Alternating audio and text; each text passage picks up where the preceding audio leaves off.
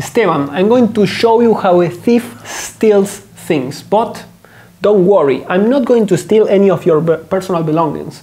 I'm going to steal a card. Okay? So first of all, let's shuffle the cards, and now you're going to choose one. So grab the deck. What I want you to do is to cut a packet and leave it on the table. Yes. Then grab the card on top of the cards in your hand, look at it, remember it, you can show it to the camera if you want, and then place it on top of the cards on the table. Yes. Then grab the rest of the cards in your hands and place it on top of the chosen one.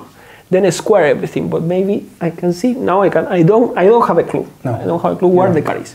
Now, I want you to do this. Place the card like this, between your hands. Yes.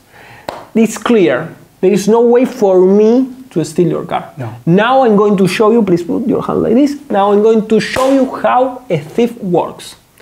Imagine we're in the street, and then you see a man like this.